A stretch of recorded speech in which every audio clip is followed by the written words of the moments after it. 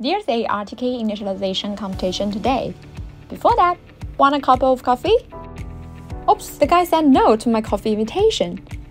With first generation IMU, he has to rush to work. We can see that he walks 10 meters. After taking a sip of coffee, the guy with second generation starts to work.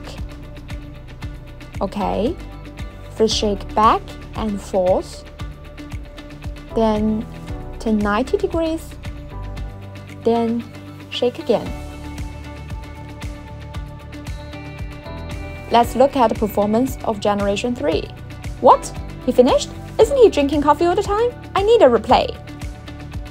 Well, keep stable. No need for 10 meters walk. No need for the rotation. Just shake back and forth. It takes less than 10 seconds. Oh, good news! All the K8 IMU receivers have been upgraded to the third generation.